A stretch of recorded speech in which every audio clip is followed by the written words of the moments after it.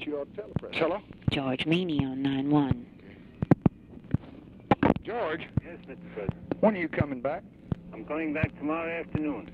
I don't know whether it's going to hold this long. We're really getting ourselves in a hell of a thing Well, economically. Everybody's getting ready to break loose, and these boys that really want to chew up the guidelines, they're going to chew themselves up, and we just got to have some direction and leadership and responsibility, and I've made works go up again and take a pounding in the House this morning by telling them that there's no national emergency.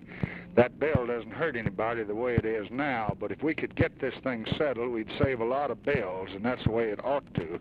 But they tried that fake bill, and that would have wrecked everything, and we've got it in pretty good shape if we could just get some action and some decision, and well, I think you're the only one who can get it. I understand Staggers is going to hold it. I've asked to appear there Monday afternoon and Tuesday morning, and he's going to hold it till then, and I'll go to work on... What we've got to do, though, Well, I know we got to settle the damn thing. I can't. Steel's already broken loose, and your men are going to be paying twice what they are, and we're sitting here.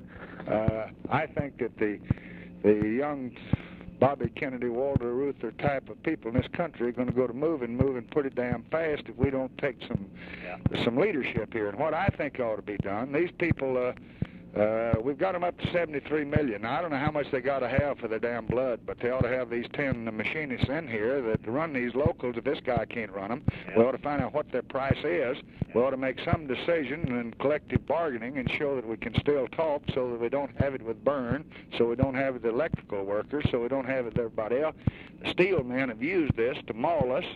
They stole it from Abel, then they're stealing it now, and they're saying that the machinists can't be regulated, and they ignore their president, and they tell him to go to hell, so they can tell him to go to hell. Now, that's going to keep mounting unless you and I stop it, and I told Wirtz to get hold of you day before yesterday and ask them to get these 10 leaders in here and just sit them in a room and say, now listen, I'm a statesman, and by God, what's the price, boys? We got to settle this damn thing, and I can make these other people behave and be decent, but I just can't just keep putting off. I stopped it in the Senate, and I stopped it against all of our friends, and I had to win an election in Tennessee while I was doing it, and a few other things, Michigan too, against this crowd. But I can't do it by myself, and you've got to help me. I'll go to work on Siemiller as soon as I get back there. Well, but that's going to be Saturday, George.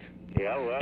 Can't we get Siemiller to get his 10 top men on the phone and see if they could put cost of living back in, or if they could adjust this, or they could move this fringe up, to tell Jim Reynolds quietly what would get this thing done. What they're doing, they're losing $8 million a day, and they're probably talking about less than 1 day.